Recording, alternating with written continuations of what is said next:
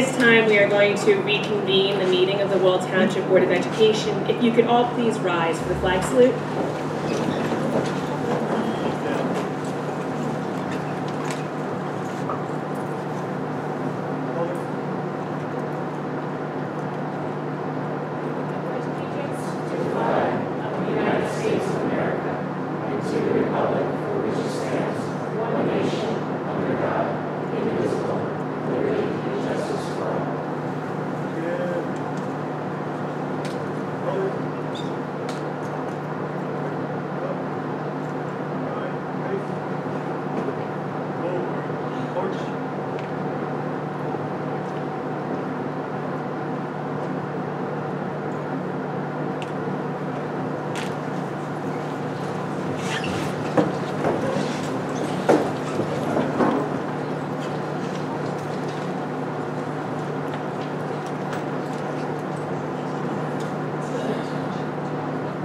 Roll call, please, Mr. Smythe. Mr. Adenizia? Here. Mr. McGarth? Here. Mr. Malloy? Ms. Malloy will not be here this evening. Mr. Sanfilippo? Here. Mr. Sullivan? He will not be here this evening either. Mr. Weingarten? Here. Mr. Laniak? Here. Ms. Gunn? Here. I want to ask forgiveness. I'm going to read something, but my statement is on my phone, so I apologize in advance for that. Before we start this evening's meeting, the board would like to address some issues that have been raised by several members of the community as to Ms. Dyer's last year in the district. The board will be undertaking a superintendent search in the coming months, and the details of that process will be reviewed by the board at the conclusion of this school year, and more details are to follow. In addition, in order to ensure that there are no misunderstandings or misinterpretations as to the superintendent's planned departure from the district at the end of the 2019-2020 school year, the board intends on adopting a resolution at next week's public meeting that reads as follows. Whereas Cheryl Dyer, Superintendent of Schools for the Wall Township School District, has tendered her letter of retirement on May 21, 2019, with an effective date of June 30, 2020, be it resolved that the Wall Township Board of Education shall provide written notification to Cheryl Dyer by June 30, 2019, that she will not be reappointed at the end of the current term, June 30, 2020, in order to meet all contractual and statutory notification requirements. Be it further resolved that the board secretary is hereby authorized to provide this resolution to Cheryl Dyer as written notification no later than June 30, 2019. The purpose of this resolution is to put to rest any concerns as to the status of Mrs. Dyer's contract, and that the Wall School District will be moving forward finding a new superintendent for a term that will begin on July 1, 2020. Since this evening's meeting had been previously advertised as no action being taken, the board intends to adopt this resolution that was just read at the June 25th, 2019 meeting. Hopefully this will permit all stakeholders to move on to the next stage in the process of finding a new superintendent. This evening we have the pleasure of recognizing a number of students and faculty members for a number of really wonderful reasons, but before we get to that, we're going to have some program evaluation highlights by Dr. Gleason. If the board would like to move from the dais to the reserved seats for this part, that would be great.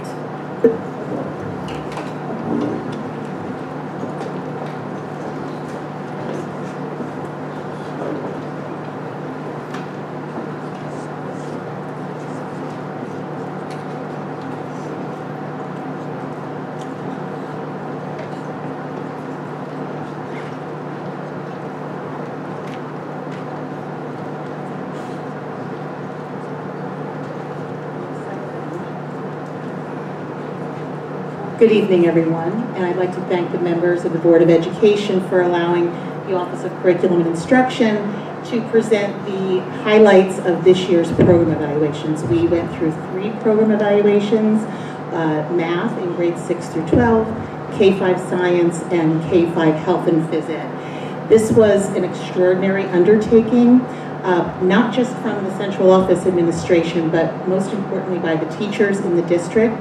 This was a voluntary effort by the teachers to put forth a considerable amount of time in analyzing our current program, looking at best practice in not just in the area districts, but also in the county and in the state and in the country, what's happening in best practice in their content areas. And it resulted in a very detailed report and analysis of the strengths and some areas for opportunity for Wall Township Public Schools to raise our levels of excellence in education, instruction, and activity. I'd like to thank the Program Evaluation Committee members, who many are here tonight, and they did the hard work. They met anywhere from 4 to 6 full days through the school year, collaborating with each other, meeting with vendors to look at resources, site visits, leaving early in the morning to visit other districts, and a lot of work because it meant something to them. And I, again, want to thank all the members of the Program Evaluation Committees. I'd like to start with the Science Program Evaluation Committee members. When I call your name, if you'd please stand and be recognized, and continue standing until the whole committee has been called. Eleni Abil, Melissa Bramley, Andrea Devine, Jennifer Greener, Michelle Hozafel, Jamie Iannicelli, Erin Kramer, Jacqueline Latin, Megan Lozano, Carrie Maloney, Margaret McChesney, Kristen Morano, Jennifer Patterson, Joshua Raposo, Caitlin Schock, Christine Shanklin, Dina Tango, Joshua Tennant, and Jill Turner. Thank you very much. We give them a round of applause.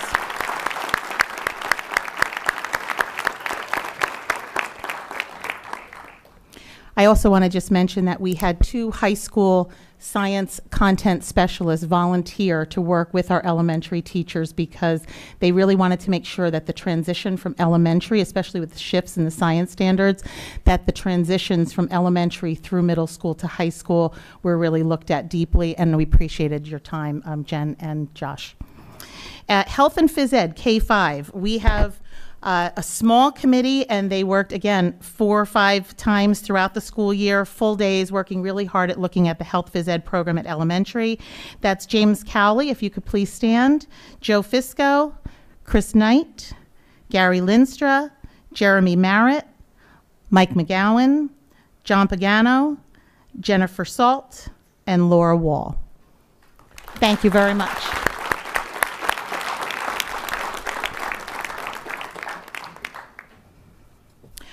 Our Math Program Evaluation Committee. Where are you? Christy Butler. This is grades 6 through 12. Julie Cranston. Jean DeLucio. Mariah Doyle. Amanda Glynn. Ryan Kalinowski. Mark Kelly. Susan Panasek. Kelsey Plaskin. And Bianca Venice. Congratulations and thank you.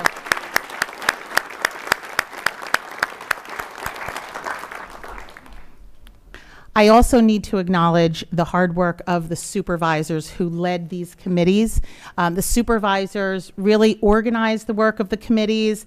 They helped compose and compile the summary reports that were presented to the Curriculum and Instruction Committee, and really made sure that the process was well developed, timely, helping get sub-coverage for teachers, and making sure that the process went along smoothly. So if I could please acknowledge on the Science Program Evaluation Committee, Mrs. Kathleen Brenner, Dr. Rachel Lella, Kelly Bond. Mrs. Kelly Bond, where are you? Please stand. Stand up. Come on.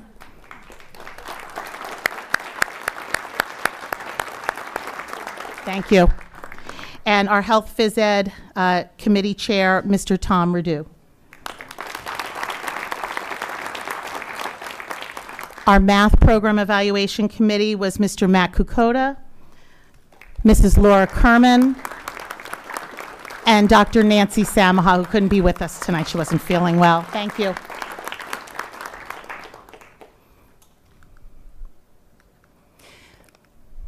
I probably should have put up the slide so you could have seen your names. I'm sorry, I got carried away. So the purpose of program evaluation is to really take a look at the 5-year cycle of curriculum. And when we're truly in a program evaluation cycle, we look at the first year as an evaluation year every 5 years, and we go through this evaluation process to make sure that the curriculum in a content area is really analyzed in a systematic way. When we do this, even though it's a tremendous amount of work, it ensures that the curriculum never gets stale, that we're not looking at outdated resources, that technology, which changes so frequently, is kept updated, and we're looking at what are best practices going on nationally, internationally, that we can look at higher performing districts and make sure that where we can replicate those practices, we can do that. The second and third year, we look at piloting programs that we looked at in the evaluation process, potentially implementing those programs. And then the last 2 years in the 5-year cycle, we're monitoring the new curriculum and we're gathering student achievement data to see if it had the desired impact. We look at, in every program evaluation, we look at these areas of focus. As I said, we look at research and best practice. We do a historical review of what's gone on in Wall Township schools in that particular content area. We then look at what we're currently doing in that program. And then we start looking at comparison data. If there's student achievement data, we look at that. We look at programs and resources. And then we start to develop commendations, things that the district is doing well. And there were many commendations in these areas. And then we start to look at recommendations or opportunities that we have to grow the program and raise levels of student achievement. And then those are ultimately formed into SMART goals. And the SMART goals are 5-year SMART goals that we look at ways that we can improve the program. And each year I'll go over how we did against the program goals and what we still need to look at accomplishing. So I'm going to turn it over. Some of our supervisors are going to co-present a few slides, and then I am going to present the SMART goals in each content area. So if I could have our K-5 science supervisors.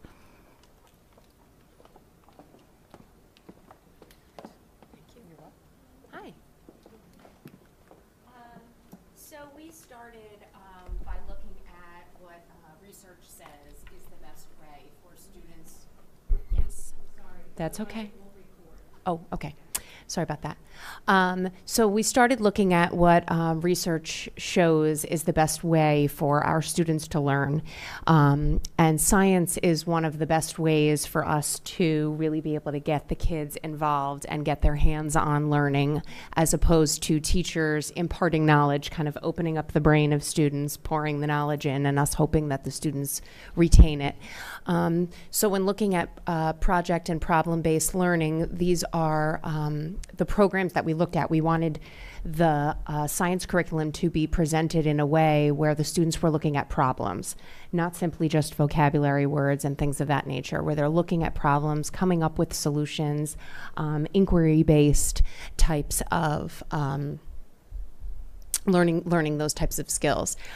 In the problem and project-based learning, students also get the opportunity to work collaboratively with each other, which was something that we feel is really important for students to learn how to communicate with one another, how to share ideas respectfully, agree, disagree, state their beliefs, with purpose. So those were two of the learning strategies that we really looked for when we were looking for a new science program. Additionally, one of the themes that came out through our research frequently was that the work that our students are doing needs to prepare them for the real life jobs that they're going to have once they leave our schools. And interestingly, a lot of the research was telling us that the jobs that we are preparing them for don't currently exist in our world as it stands. So we're preparing them for sort of the unknown. And one of the best ways that we can do that for them is to promote their learning through critical thinking, to make them problem solvers, to have them learn how to ask questions and try to find the answers to those questions, and to be interested learners when it comes to science. Obviously, we want them to also have a strong foundation at the elementary level when it comes to science, as far as foundational skills and background knowledge in the sciences and the various sciences. But really to create them as learners and thinkers who are collaborating with their peers, who are debating back and forth, who are interested in what they're learning and are able to critically think and think about their thinking in a way that moves their own learning forward, so that the teacher is not leading the conversations. It's really coming from the students, and they're driving their own learning in that way.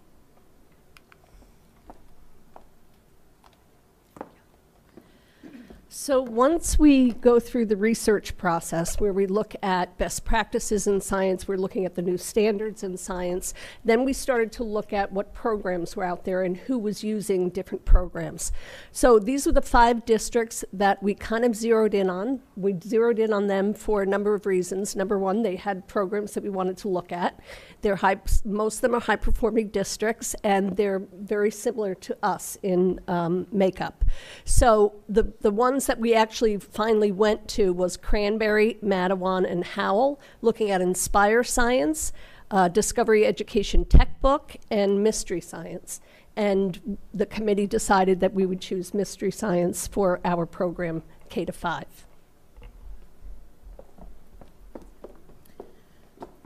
So after an extensive report, these are the SMART goals associated with the K-5 science program evaluation. And again, these are five-year SMART goals, so we hope to accomplish these by June of 2024. The first is the revision of the current science curriculum to include enhanced instructional strategies that are better aligned with the rigor of the New Jersey Student Learning Standards in science. And you can see that there are 6 actionable objectives to reach that goal, developing an action plan for the transition, to mystery science, as Mrs. Brenner stated, Newsella, which is an informational text resource that the teachers can use not just for science, but also for social studies and for ELA, and then the acquisition of Tower Gardens for the elementary schools. There will be curriculum writing in teams rather than individually so that the teachers can work in collaboration, the acquisition of the new resources, identified professional development, really looking at the K-5 science period or block and making sure that we structure that block so that we have very specific instructional expectations for teachers during that time. And then we're also looking at some of the co-curricular and extracurricular activities that will help expand students' scientific knowledge, one of which is the STEAM Tank Maker Fest. And I know you know we just did that at the intermediate school last week. We had 120 students, I believe, from 8 different districts participating and developing innovative solutions to global problems, and it was amazing, some of the inventions and solutions students came up with. The second SMART goal for K-5 science addresses technology and making sure that students and teachers have access to technology. And as I mentioned, that's ever changing. So we have to look at this goal each year and again, see what's out there and what's innovative. But we need to survey teachers to identify their specific professional development needs, specific to instructional technology, and really looking at personalized learning so that students are interested and engaged, and there's a lot of choice. We need to inventory our current instructional technology, the subscriptions and licenses, and making sure that we have equity of instructional tech across all of our schools. The fourth objective addresses professional development, again, specific to technology and personalized learning. And then analyzing and revising the curriculum to make sure that we have those opportunities for personalized learning, which is very important. The third SMART goal, you're going to see this in all of the content areas that we did program evaluation. This is a really important SMART goal because it puts a large bulk of professional development in the hands of teachers here in the district that have the talent, that have the aptitude, and they have the desire to teach their colleagues. And they've won the respect and the trust of their colleagues, so who better than our own internal talent to turnkey professional development. So we're looking across all content areas to make sure that we are working towards developing a teacher leadership academy. We'll identifying teachers with high levels of efficacy in science, providing opportunities for this teacher leadership cadre to really participate in extra professional development that enhances their own leadership ability, and then time to work with their colleagues. So those are the 3 SMART goals for K-5 science. At this time, I'd like to bring up Mr. Rideau and Mr. Pagano, who will go through just a brief background of the Health Phys Ed program evaluation.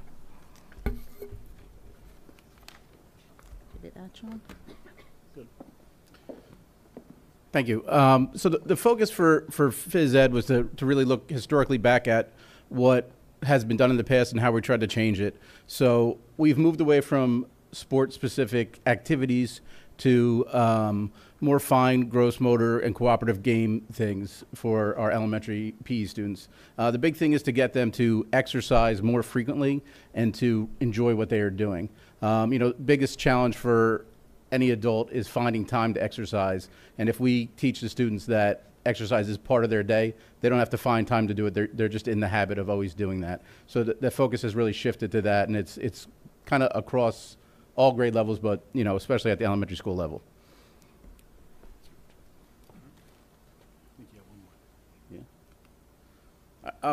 So the other thing that we looked at was state requirements. It's 150 minutes of health and physical education. We're very fortunate in our district, probably one of the few in the state that we already have 120 minutes of active physical education time. And to meet the requirements, which also fall with their health lessons, we have some character education lessons.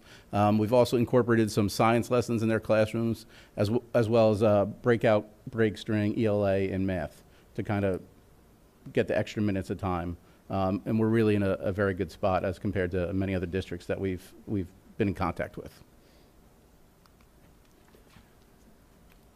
So here's what the research says that should be happening in K-5 health and physical education. There should be planned, sequential, standard-based physical education curriculum designed to develop motor skills, knowledge, and behaviors for active living. There should be a comprehensive health curriculum that builds students' knowledge, skills, and positive attitudes about health. And social emotional learning is another area that we really focused in on. And the need to infuse that into daily physical education and health lessons to enhance students' abilities to deal effectively with ethical and daily challenges. We looked at the 5 core elements of social and emotional learning and really feel the need to make sure that that's part of our health and phys ed curriculum. We also saw that health standards should address mental illness as well as suicide prevention.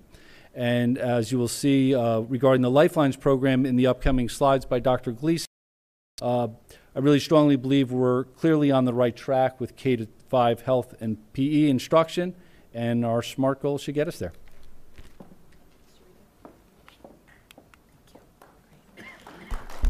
Thank you, Mr. Rideau, Mr. Pagano.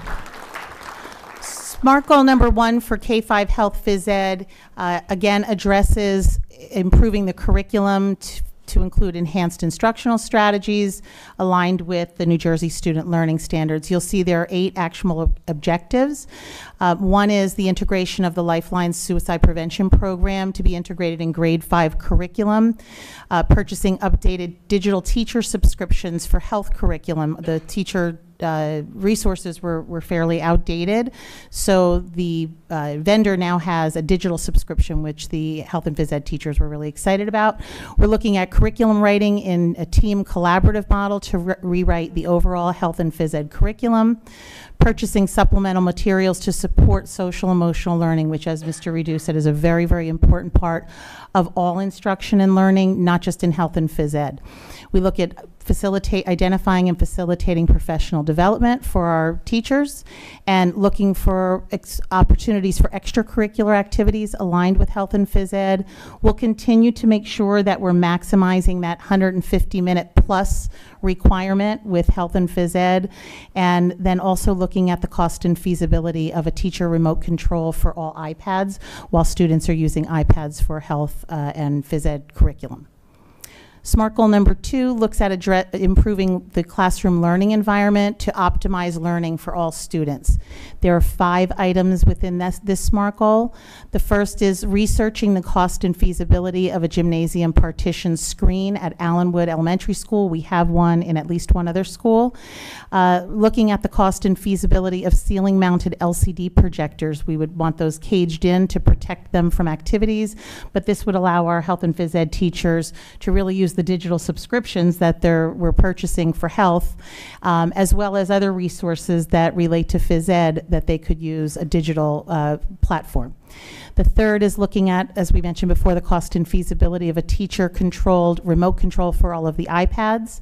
We'll want to look at purchasing and installing safety wall mats at Allenwood and West Belmar, and then looking at the cost and feasibility of outdoor storage sheds at the elementary schools for the addition of new resources.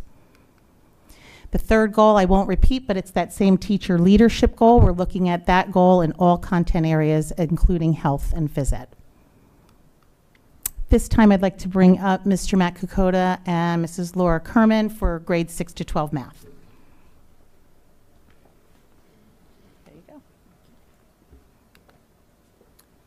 So, so when we worked on the committee, the teachers that we had on the committee were fantastic, and they were really dedicated to the process. So it was easy to allow them to take what they were passionate about and run with it. So I'm just going to talk a little bit about what you see on the slide here about the mathematical literacy. When we looked at, you know, what the research says, to have that common language that we can use throughout all their math courses. Making meaning and active in social learning environments. You know, it's not the same as when maybe some of us were in school, when I was in school, and, you know, we sit in rows and we do math and we practice and we, you know, it's a little bit different now where we have to collaborate, like they were talking about the science as well. It's time to collaborate and like have them work together, and you'll see in some of the SMART goals, you know, some ideas to change what our classrooms look like at the high school and at the middle school. And then differentiated instruction and learning, that leads into something that we have been working on all year called RTI, Response to Intervention, that we're going to continue with, that the research says that we have different learners in the classroom, we have to meet their needs. And then also the growth mindset to, you know, to be able to work with the kids and to get them to grow and understand, you know, what they're doing. So we did a lot of our focus on the Algebra 1, Geometry, Algebra 2, and beyond, because the middle school had just recently adopted a new program. So while we looked at that data, we did a lot of focus on the upper level courses. Thank you. Thank you, Mrs. Kerman. All right, so another aspect of the math program evaluation was to take a look at similar districts and high-performing districts and compare them to what it is that we're doing here in Wall Township. And our criteria that we used were this total student population, percentage of students enrolled in special ed programs, percentage of students who are economically disadvantaged, percentage of English language learners, and average percent of PARCC scores met or exceeding expectations. From there, we identified 5 districts that were ones that we were interested in, kind of to take a look at some of the things that they were areas in which they were doing well. We identified Matawan, Aberdeen, and Hopewell Valley. We went on site visits, and we were from there. We had the opportunity to visit with teachers, supervisors, and principals, and visit classrooms and see how they utilize their resources to the best of their ability. From there, we were able to decide on going through a pilot of 3 different math programs to infuse in our algebra and geometry at the intermediate school and our algebra and geometry at the high school level as well. And then through that, you want to make sure that we're highlighting that we were actually 28% over the state average on our math scores, grades 6 through 11, and in particular geometry at the intermediate school level was 87% passing, and algebra was 97%. So, you know, although they were 2 areas in which we excelled upon we obviously want to look how we can improve that. Thank you.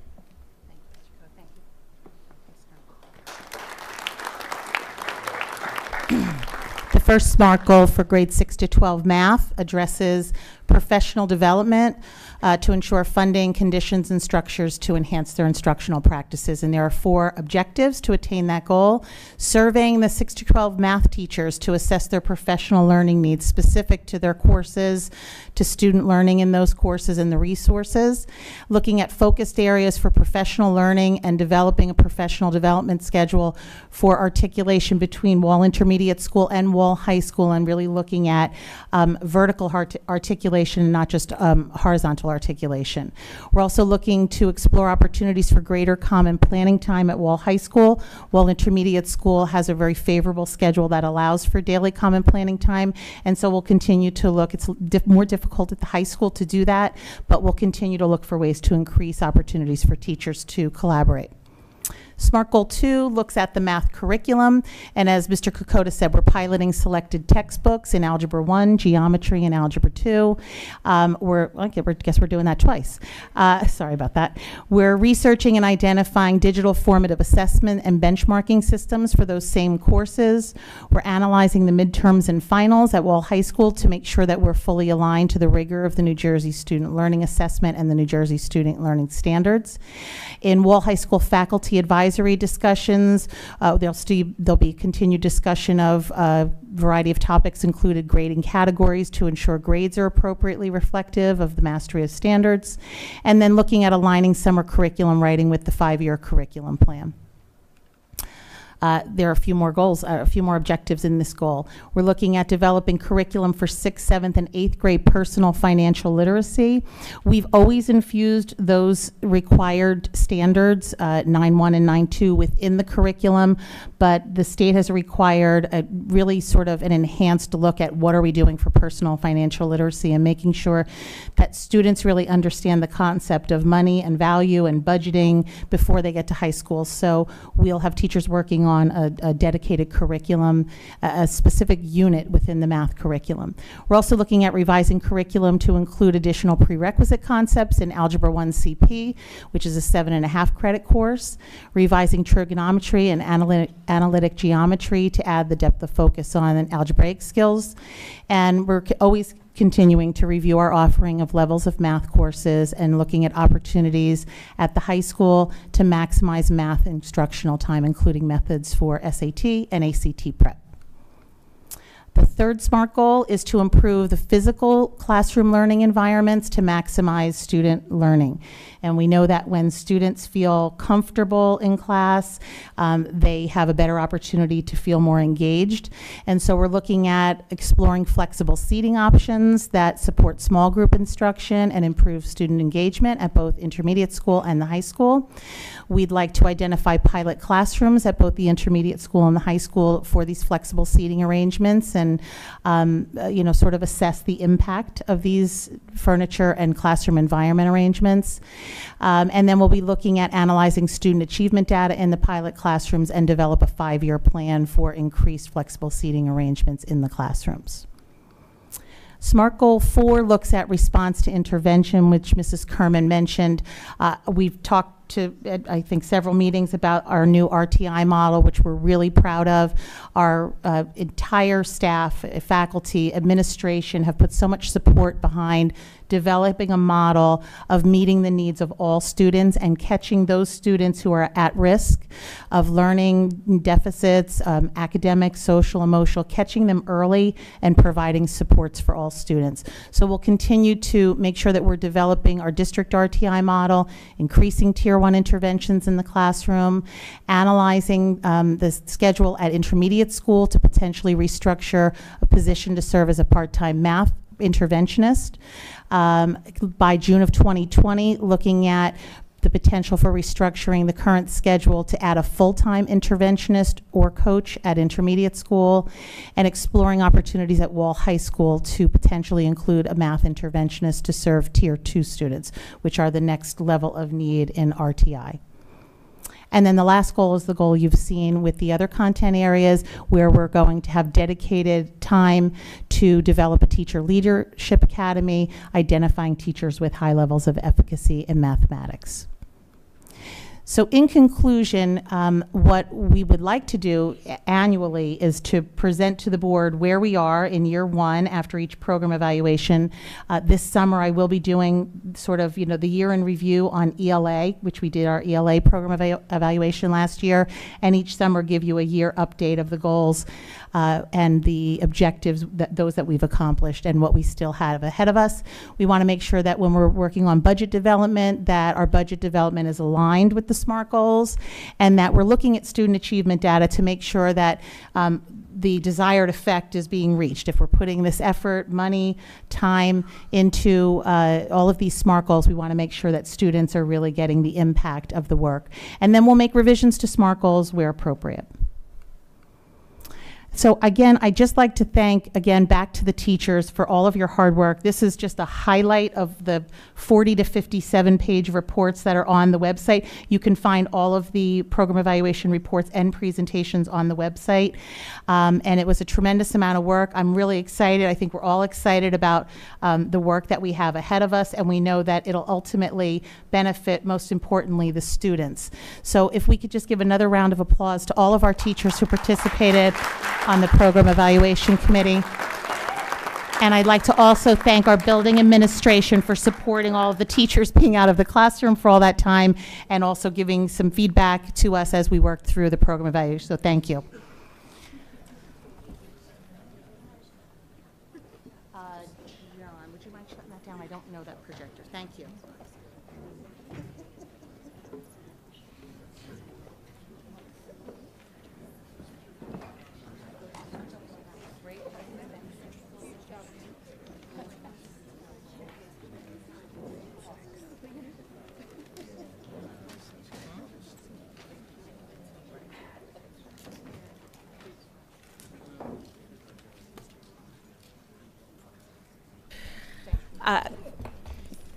Okay.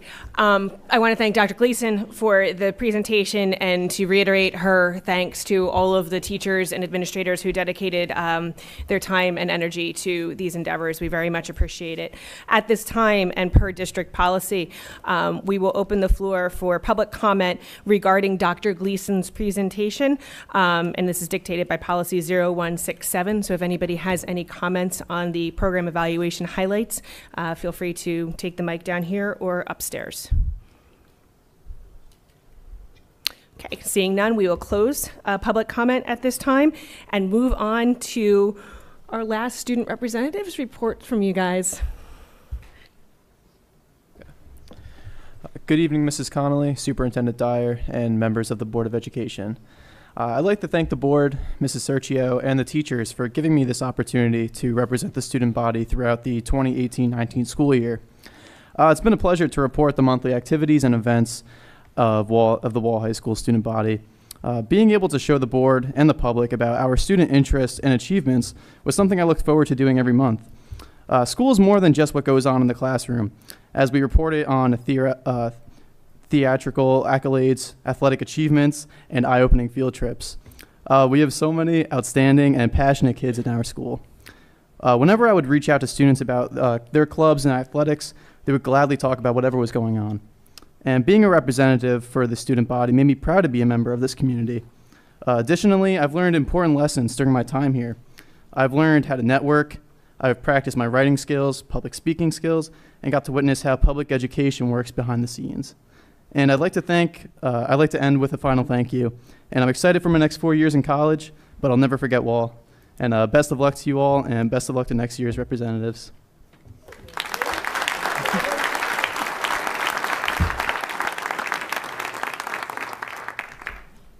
I would like to take this time at my last Board of Ed meeting to sincerely thank you, Mrs. Connolly, Superintendent Dyer, and members of the Board of Education for the opportunity to serve as a student representative. It was a great honor to be chosen and an even greater privilege to share the accomplishments and news of my fellow classmates each month.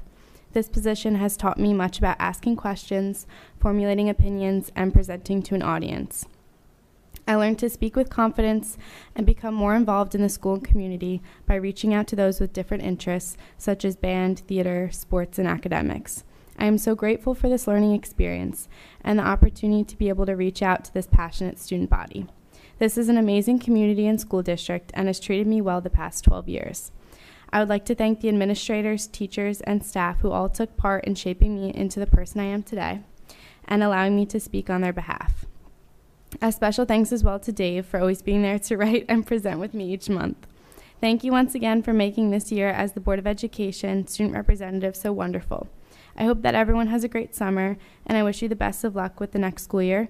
I know that Riley and Montana, the student reps for the next year, will uphold this position with pride.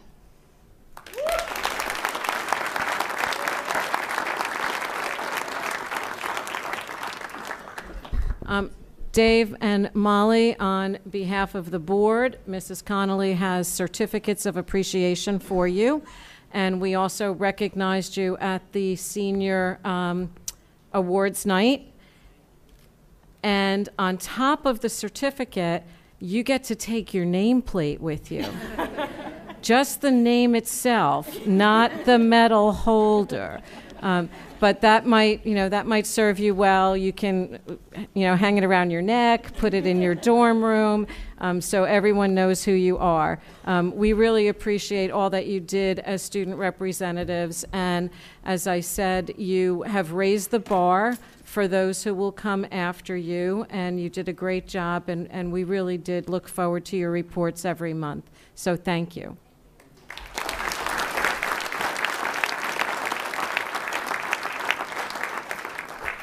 There's not much I can add to that, but on behalf of the Board of Education, thank you for adding color to the dais every month, for keeping us in touch with what's going on with the students, and we wish you the very best of everything in college and in all of your future endeavors. So thank you.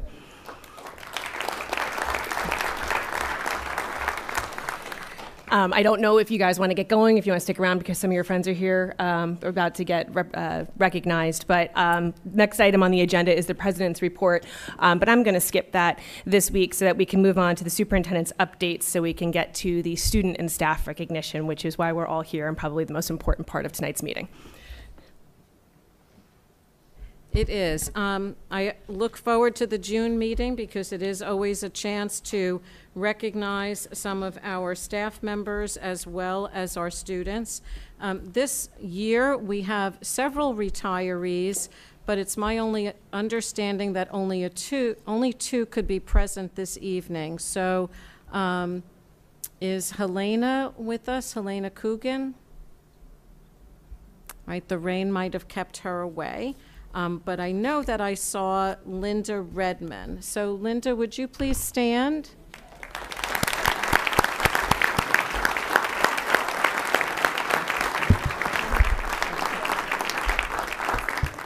Linda Redman served as a lunch and recess paraprofessional for many years. She was always cheerful and loved spending time with the students.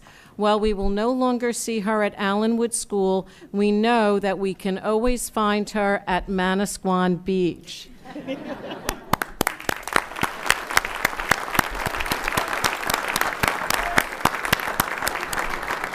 Congratulations, Linda, and thank you very much.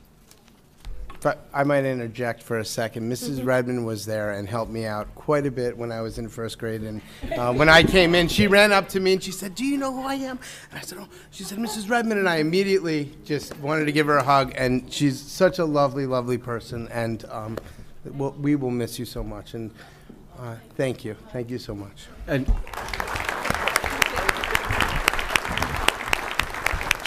just to one-up Chris a little bit, since I'm a little older, many years ago when I was new to the district, I started in Allenwood School in 5th grade, and she was there, and she was always so sweet. Still sweet today. The district is certainly losing somebody great, and thank you for all your hard work here. We appreciate it.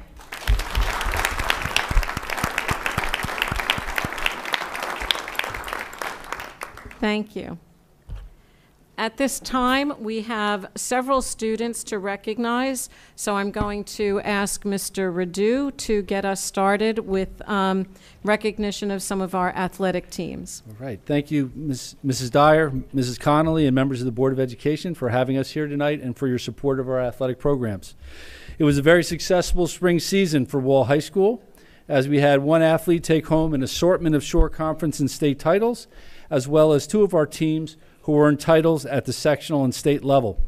The first of these teams that we will recognize this evening is boys golf. To tell us more about their championship season is head coach Matt Stefanski. Coach Stefanski has become a regular at these Board of Education recognitions, having now won 3 sectional state titles in the past 5 years. He has also led his team to a remarkable 8 straight Tournament of Champion appearances, and he hit a major personal coaching milestone when he got his 300th career victory this season. One other very telling statistic about Coach Stefanski and the boys golf team, their incredible success, is that they have either won the division or have been co-champs of the division in 15 out of the 16 seasons that Coach Stefanski has coached them. Please welcome Coach Matt Stefanski.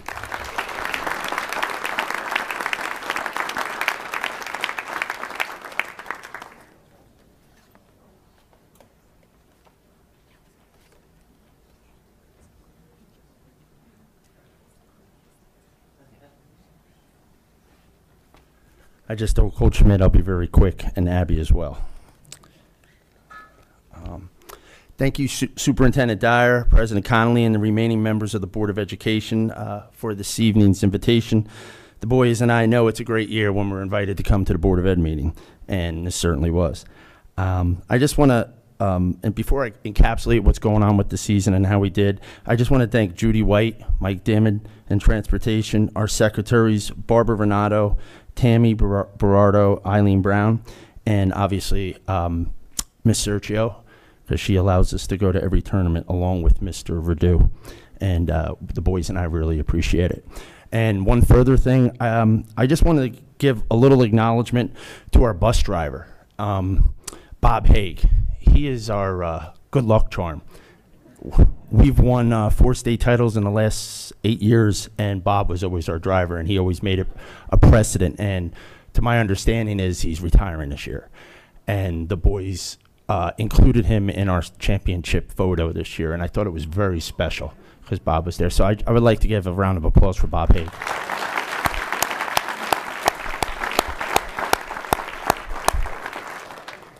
As I said, I'm going to be brief, so I'm going to go right to the boys and introduce them. But just real quick with the season, we went 16-4. It started out very cold with the polar vortex coming in early March, so our first practices were in snow and freezing rain. But the boys did well. They never complained. And as the season progressed, come May 13th, they performed. And I mean, we beat Rumson by 18, and in the beginning of the year tournament, we lost them by 41. So progression happened. Unfortunately, Rumson got us back at the Tournament of Champions, but I think it'll be our turn since most of the boys, 80% of them, are coming back next year. So now I'm going to introduce the recipients of tonight's certificates from to be recognized. Daniel Byer.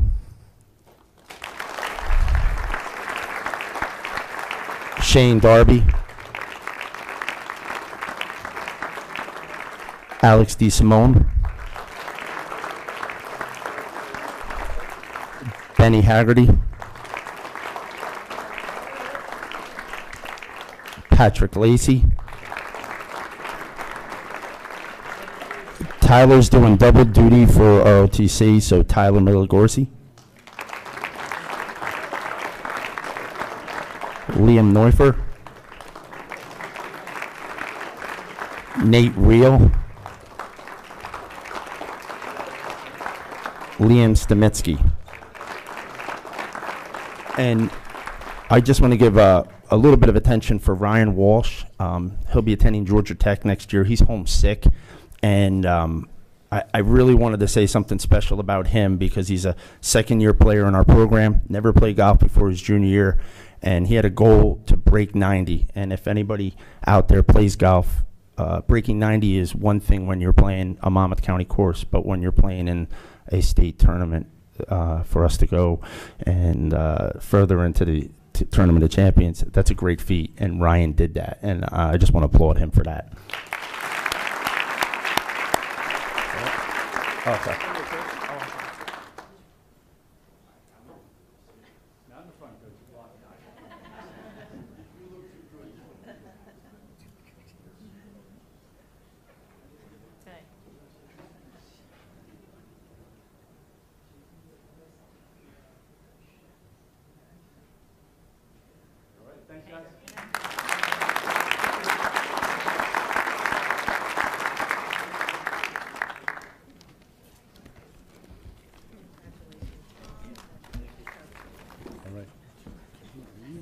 Oh, wait till all the athletes are done.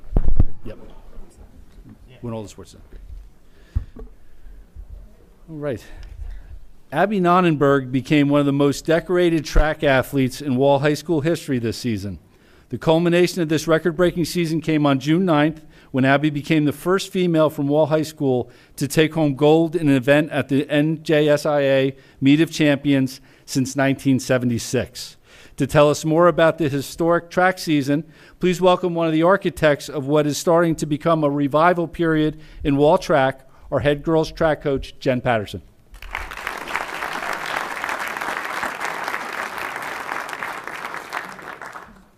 Thank you, Mr. Radu. Good evening. It's an honor to stand here tonight and speak to you about the accomplishments of Abby. Abby Nonnenberg is a junior. This past season, she capped off her perfect season. She remained undefeated in New Jersey and was the top New Jersey finisher at the prestigious Penn Relays. Abby has worked extremely hard this season. The focus and determination she has shown is like no other. She is hardworking and humble. Abby puts in extra hours of training after practice and on the weekends. She strives to be the best and has the determination to keep improving. During the 2019 season, Abby was the B North Divisional Champion, Monmouth County Champion, Shore Conference Champion, Central Jersey Group 2 State Sectional Champion, New Jersey Group 2 State Champion, and the overall New Jersey Meet of Champion winner in the discus. Abby capped off her season in New Jersey as the #1 thrower in the discus. At this meet, she threw a new personal record of 143 feet and 10 inches, which also improved her current school record.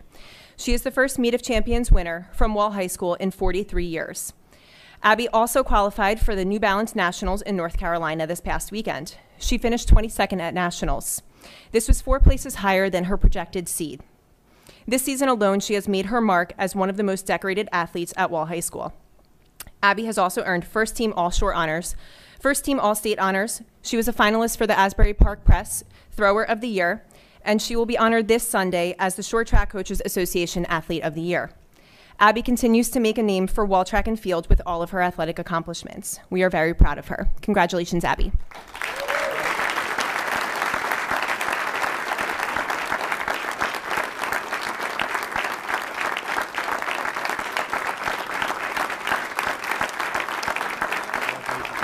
We're going to grab a quick picture with Coach, all right?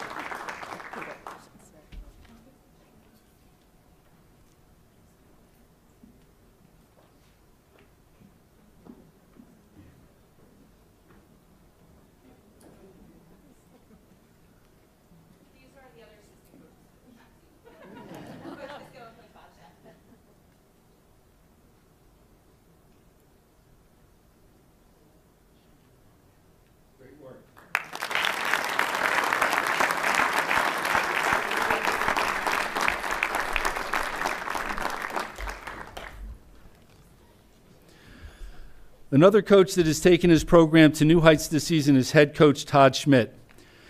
Todd became just the 5th coach in Wall High School history to lead his team to multiple group championships when the 2019 team joined Todd's 2004 team on this prestigious group champions list.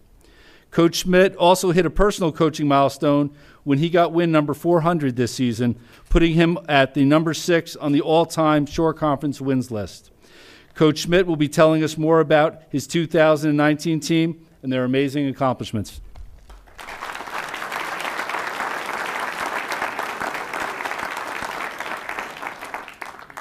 Good evening, everyone, and Superintendent Dyer, Board of Education members, members of the community, and friends and family of Wall Baseball. First of all, congratulations to Coach Stefanski and the boys. Another fantastic season. To Abby and the track team, again, congratulations for fantastic reading about that on a weekly event. You know. First of all, and before we get started, I just want to thank Tom Rideau and his secretary, Barbara Renato, not just for baseball, but for all sports. Behind the scene, really, no one sees the stuff that gets done by them. And the spring season may be the worst of the year with weather, proms, class trips, all the things we have to deal with, but they never blink, and they always find a way to make things work out. Next, Bob Romano of the maintenance department. They do the work on our field on a daily basis. They installed a new batting cage this year, which became kind of a part of our routine before all of our big games. And as coaches, we really believe is a big part of our success. I'll reiterate the point about Wall transportation that Coach Stefanski talked about. They get us, you know, we practice off-site. They get us to practice daily and on the road to our games on time and done with safety. A special shout out to our own personal. There's something about bus drivers and good luck. I know some of you may remember Mr. Quackenbush. I think he was the only guy that had ever been to like every Wall baseball state championship game up through 2004. But this year we had our lucky charm, which was Conrad Lauderette. He's a baseball guy, and he made sure that his wife washed his lucky shirt before all of our state games, and also was part of our team photo when we got back to the school, which we had a great parade brought forth by the Wall Fire Department, Police Department, and EMTs. So it's something, a memory from our state finals that will go forward.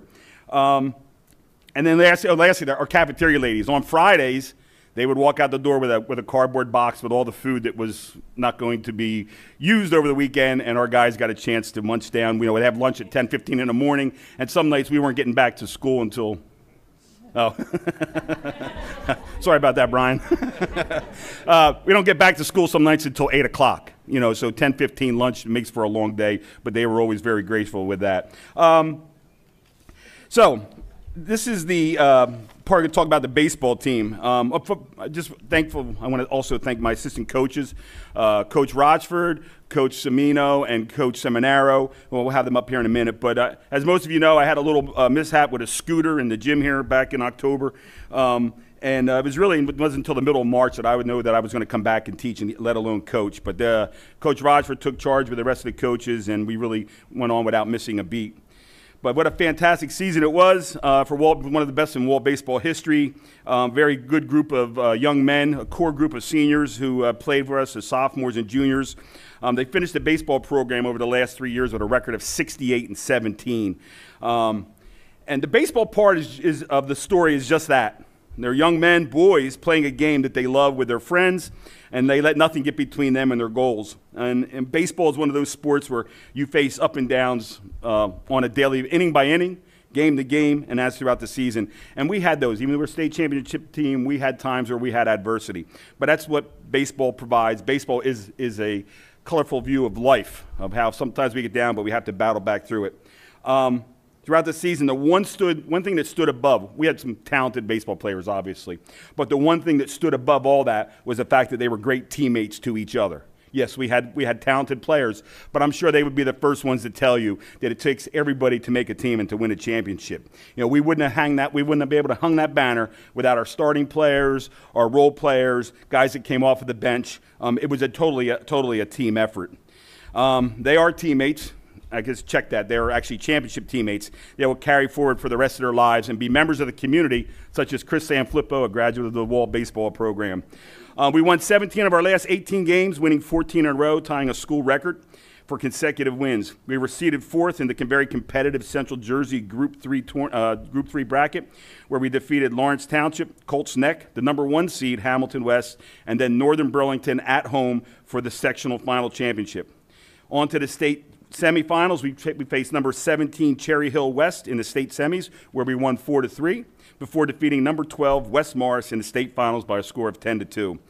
It was a great pleasure to be called their coach, and for no other reason than they are a great group of young men who will carry on to be successful members of the community and represent not only Wall baseball, Wall High School, and the district and the community very well. At this time, I'd like to introduce to you our coaches and our players. Mr. Jim Rochford. Mike Seminaro, Neil Semino, and I almost forgot. I just got this message about when I got here tonight that on top of all of our championships, we proved one of those adages wrong. That we were voted the sportsmanship team for Monmouth County by the Umpires Association. So nice guys don't always finish last. I'd like to introduce our players that are here tonight. Sophomore Jay Bant. Junior Sean Brannon. Junior Matt Croson.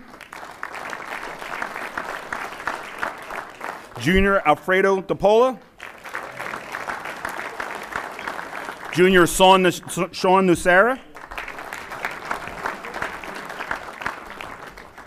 And these are our seniors, and I'm going to add, as to our seniors, I'm going to add where they are going to college because it's a pretty impressive list. We have our senior, Trey Dombrowski, Monmouth University.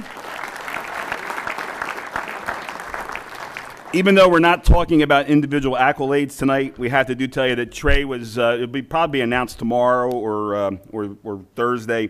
Trey is the New Jersey State Pitcher of the Year.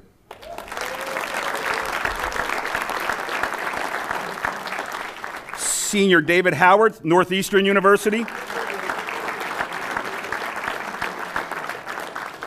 Ryan Napolitano, Lafayette College. Dylan Ritchie, College of New Jersey. Grant Schulman, Rutgers University. Johnny Volpe, Rider University. Doug Wetzel, Brookdale. We have 3 seniors who cannot be here tonight. John Arati, Ursinus College. Drew Tidwell, Purdue University. And Tyler Winkowski, Rutgers University. Again, I'd like to thank the Board of Education, administration for giving all the support for this state championship baseball team. Thank you.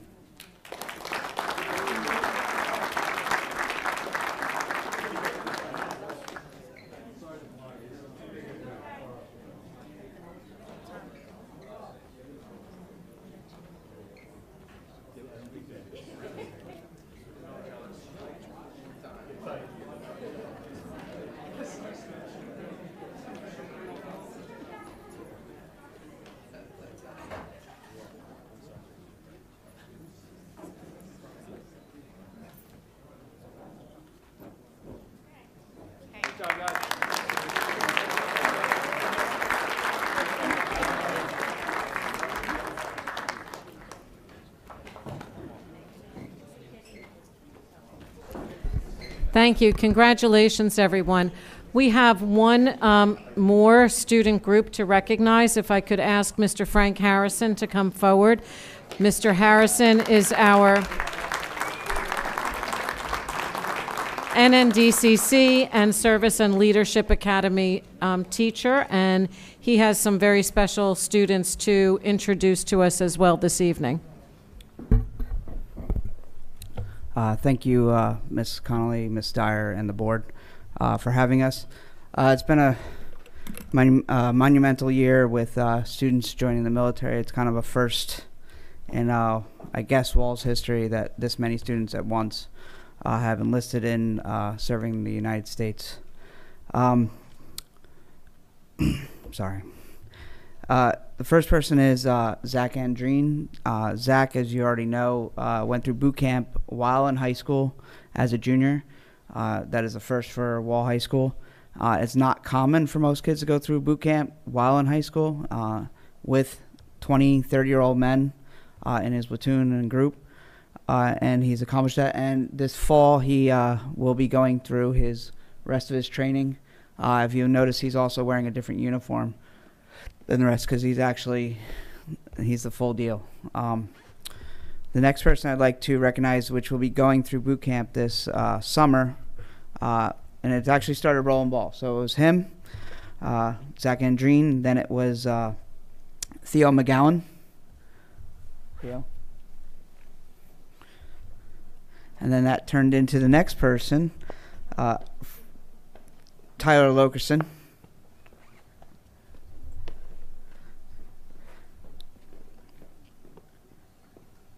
Frank Penna. There's one other person that's not here this evening, Mike Roca. He cannot make it. And then Jacob Byrne.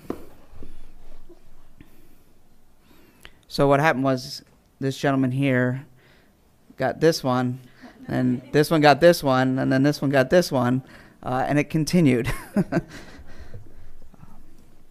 And then, there's more. And then we have our Marine, which is Megan Maurer.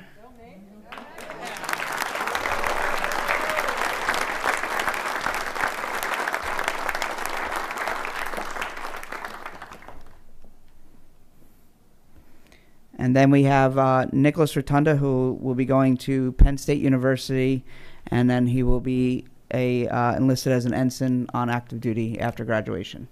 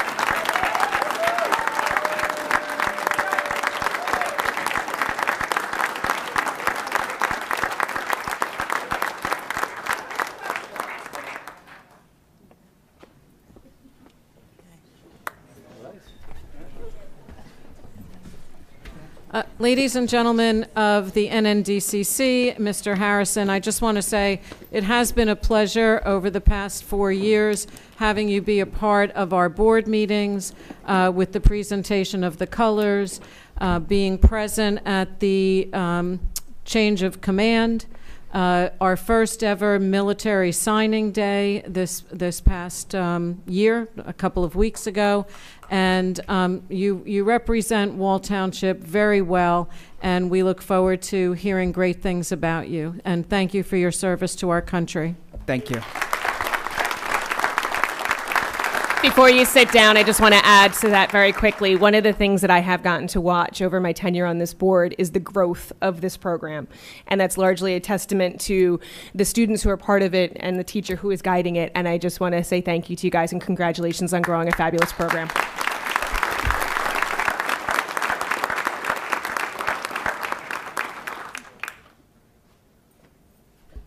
At this time, we're going to just take a few minutes recess, so if there are members of the audience who were not planning on staying for the rest of the meeting, this would be your time. And there might even be some cookies left on your way out, but thank you very much. I'm going to run to use laser real quick. Thank you. Appreciate it.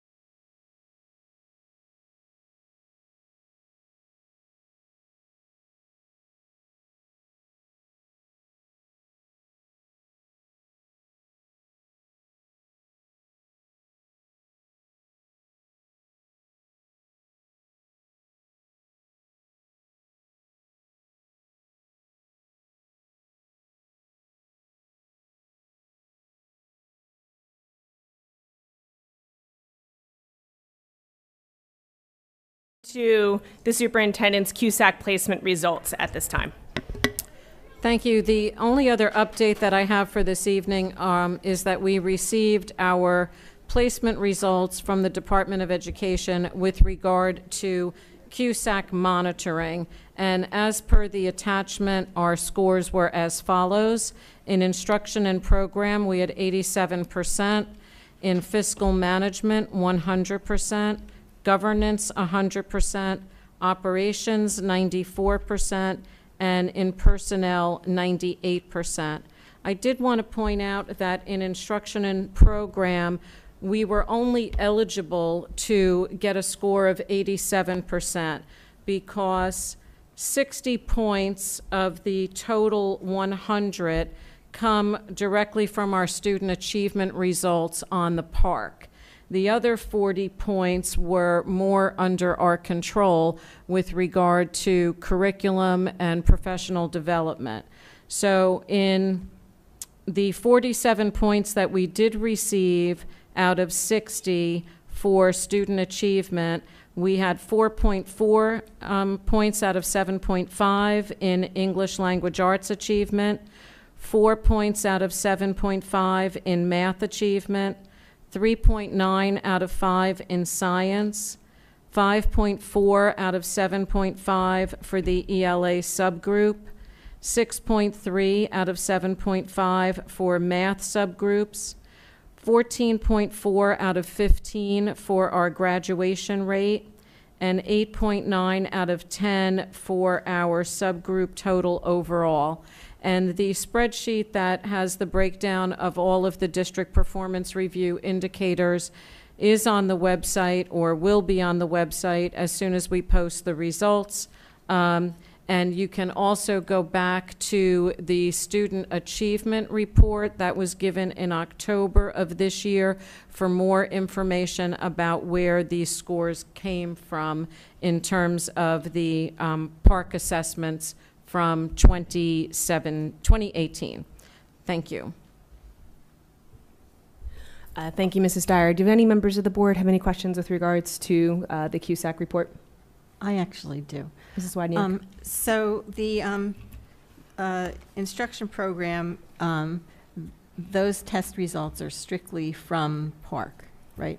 So there's nothing in terms of SAT or the other alternate means that a student would have of fulfilling the requirement for testing. That's correct. At this time, the way that those scores are determined are just from this year it was the 2018 Park. Next year it'll be the 2019 New Jersey Student Learning Assessment. Which will still have the same requirements for sitting for it and the same alternative assessments that can be used toward graduation? The change that the Department of Education just announced is that students will not have to sit for the Park or the New Jersey Student Learning Assessment in order to be eligible for one of the alternate pathways to show proficiency in math and language arts. There was a time period where sitting for the Park was required before you could consider SAT scores, ACT scores, or any of the other alternative pathways. What they've just announced is that those alternative pathways are available regardless of whether or not the student takes the New Jersey Student Learning Assessment. Okay, so piggybacking on that, I would strongly urge the board to develop a resolution that could be provided to New Jersey School Boards Association for perhaps inclusion in their policies to include other forms of assessment in rating a district in terms of CUSAC, because it seems a little unfair that if students are allowed to take other forms, utilize other forms of assessment, that would not be looked at as part of a district's assessment.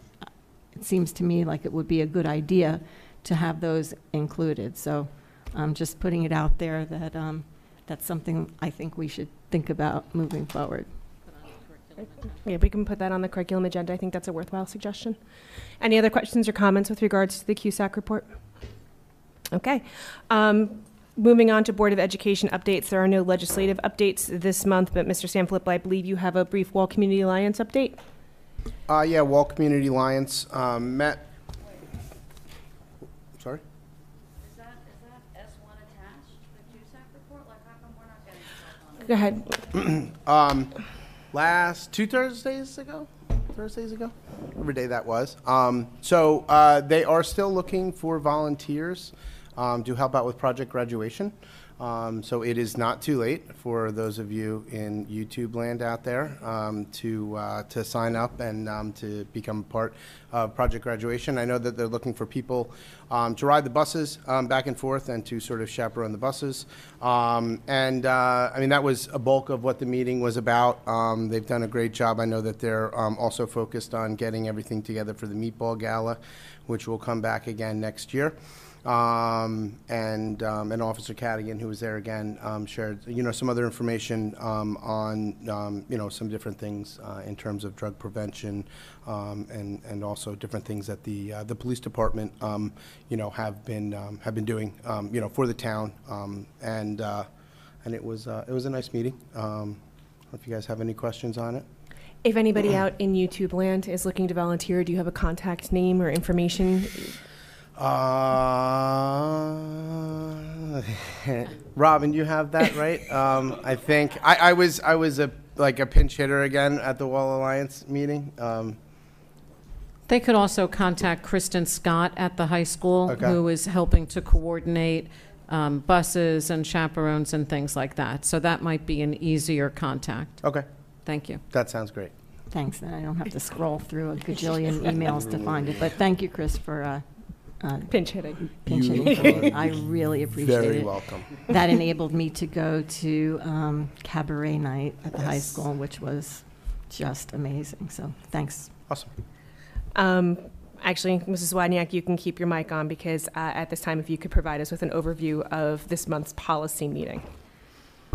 Policy Committee met on June 6th from approximately 5:15 p.m. to 6:15 p.m. In attendance, Allison Connolly, Cheryl Dyer, myself, Mike MacArthur, and Chris Sanfilippo.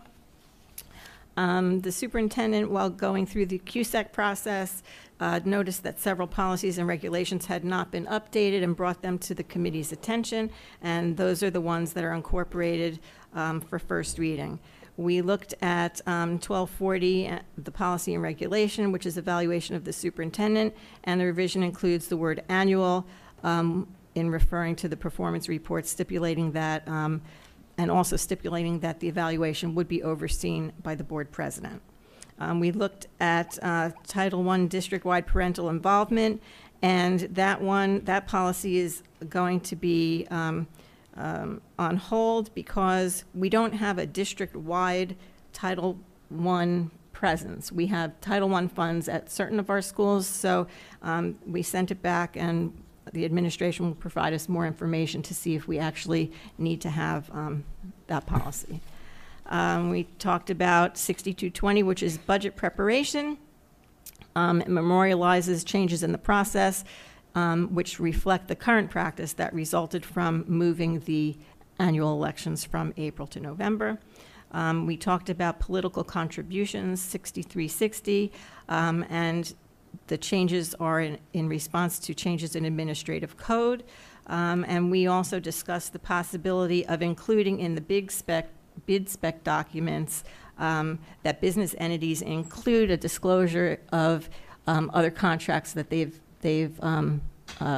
engaged in within the district in that current year, or just simply requiring a disclosure statement from all bidders to aid in tracking a cumulative donation.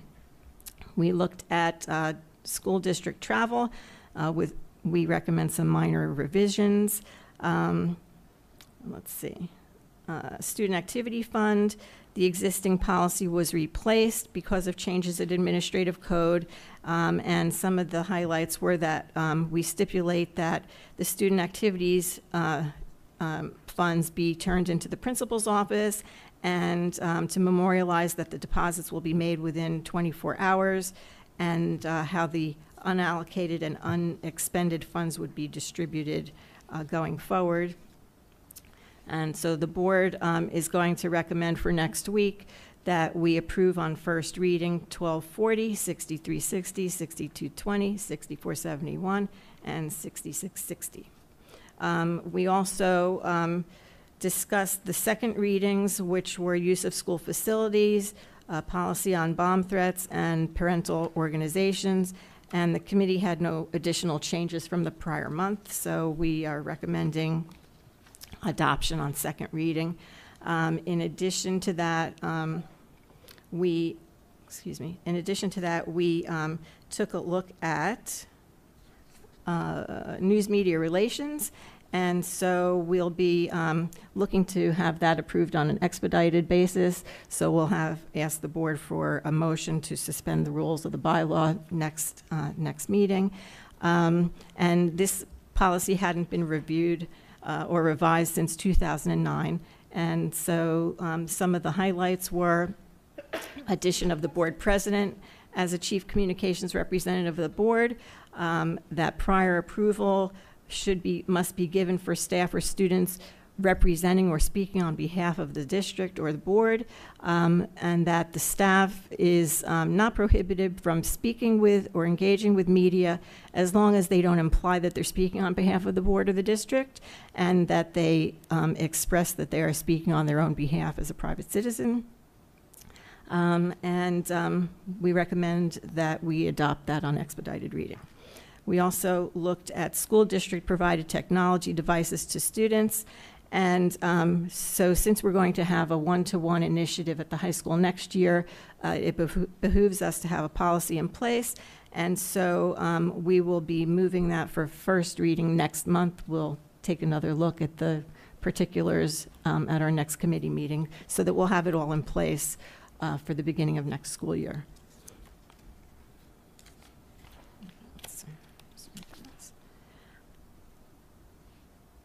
And we also did talk about the, briefly about the CUSAC report. And I guess that's it. Thank you. Does the board have any questions for Mrs. Wodniak? Seeing none, I believe that you are also responsible for the personnel minutes this month as well? Yes. The Personnel Committee met on June 5th from approximately 7:30 p.m. to 9 p.m. Mrs. Dyer, myself, and Dory Malloy were present. We reviewed the working draft of the Human Resources report for June. We reviewed Mrs. Dyer's attendance for the month. We talked about the custodial supervisor contract. They had a few requests with regard to their contract, and the committee reviewed the requests and agreed to support the two changes. We talked about RAP employee contracts and sick leave, and Mrs. Dyer explained to the committee the new earned sick leave law and how it affects our RAP employees.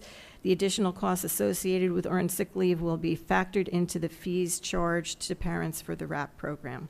Staffing ratios was another topic of the committee, and we asked Mrs. Dyer to review the staffing ratios in each school because there appears to be an imbalance with regard to administrator, staff, and guidance counselor student ratios. The committee asked that Mrs. Dyer attempt to equalize those ratios if possible. We also talked about a WTEA sidebar for clubs and advisors, and we reviewed those sidebars prepared by the WTEA with recommendations from the administration for stipends to be paid for new clubs and other advisor positions, and the committee recommends approving the sidebar next week. And we also had a discussion about the WTEA negotiations. Respectfully submitted. Are there any questions with regards to the personnel minutes? Okay, next up is the curriculum and instruction minutes, which Mrs. Malloy prepared. However, we don't really need to review them because what happened in curriculum this month was a preview of the presentation that Dr. Gleason and the administrators provided for us tonight. So that is how the curriculum minutes read. And I'm assuming since you didn't have any questions then, you don't have any now. So we will move on to the F&F minutes, Mr. Adonisio. Thank you. So F&F met on June 3rd. We started at 5:08 and we ended at 7:50 p.m. In attendance was President Allison Connolly, Superintendent Cheryl Dyer, Business Administrator Brian Smythe, Facilities Manager Robert Romano, John Sullivan, Dory Malloy, and I was there. Without going too in-depth and putting everybody to sleep, all these, this was posted on the website along with the attachments. Brown & Brown attended the meeting to kind of give us a little update on the self-insurance plan. We're within budget so far up to April. You know, sometimes the the final couple months of the year, there's claims that are unanticipated, but right now everything is going along very well. And we are in the second year of our contract with Horizon. Third-party administrator and dental insurance. This was something a little interesting. It's recommended that we do a one-year renewal with Delta Dental because that'll give us a savings of $24,000. If we did a two-year agreement with them, we'd only have $9,000 in savings. So we're recommending the one-year renewal. I guess when you think about it, it doesn't really make sense, but we're going to save $24,000 by doing that way. We also discussed the $1.8 million held by Horizon as working capital. This is the money that they hold from the district that as claims come in, they take it out and then we replenish it. Horizon does not collect interest on working capital.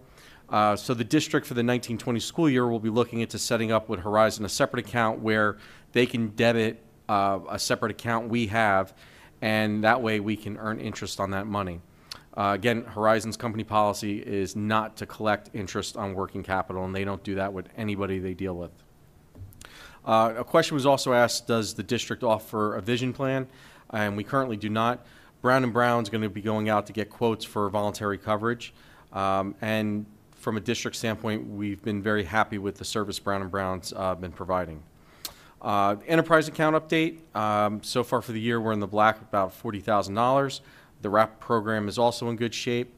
You got the update on the the additional $3, about $3 increase per week starting in September to make up for the new law where we have to provide sick leave. What else we have? The facility projects updates. Mr. Romano, he gave us an update. The attachments were on the website. Paving project's going to start at the end of the month. New AC unit on the superintendent's office was going to be in next week, which was probably last week, and I think it's in. Painting in the high school auditorium for $17,000 can be done by a co-op contractor. There was a dimmer switch that needs to be installed. That's going to be done at the end of the month. That was in a previous month's minutes. Phase 1 of our AC project has started at the high school. They started running wires.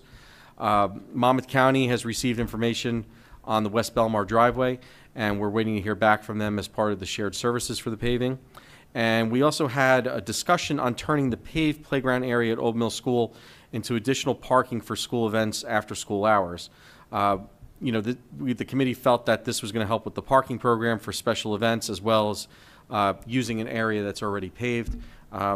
This could have many benefits for us going forward, and we'll have probably updates on that when we hear back about the additional paving. Long-range facilities plan. Mr. Smythe met with the architect the Friday before the meeting. At the end of the month, they're going to have a meeting, and they're going to schedule walkthroughs of all the buildings, and we will be updated as that progresses. We had a conversation about OPRA requests and the strain it's putting on the staff due to the number of documents that must be reviewed. So as an example, if you submit an OPRA request and you want everything pertaining to the word that has to do with contract from multiple individuals, you could get back hundreds of emails with that. Some of them that couldn't even pertain to anything that you're actually asking for.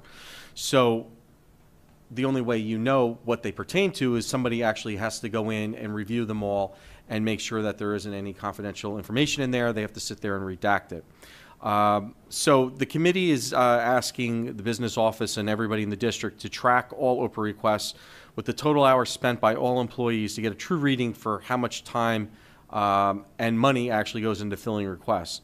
Also effective July 1st, 2019, the district will be charging for OPRA requests that are deemed to be too large as per law. So there's law on this, and I guess would advise the council, depending if something's questionable, it will be reviewed. Finance and Facilities Advisory Committee. We gave the F&F committee an update on the advisory committee about the suggestion of adding a PTA member. The PTAs will pick somebody amongst themselves to come to the meeting. The committee, the advisory committee is not looking to be charged with a particular job.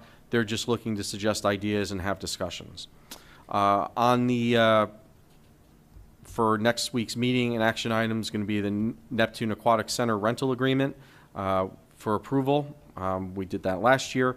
Also, the ice rental agreement will be on. Stale check resolution. Every year we have that on the agenda. There's checks from vendors that for whatever reason they don't cash them. I guess they're independently wealthy.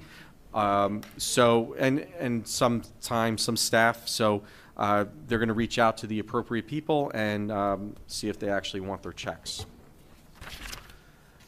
Also something else for the action item next week for approval, special service professional service providers.